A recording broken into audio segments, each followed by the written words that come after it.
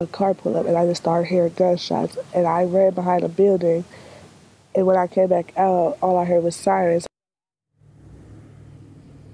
Now, another witness tells me the gunmen were on foot. He says 4 people came from the alley and ran between 2 houses.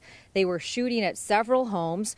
We saw police focused on 2 cars. Those are still here, at least 1 bullet hole in each of those. Still a lot of unanswered questions tonight. We have not confirmed this with police, but many neighbors say there was a shooting here just last week.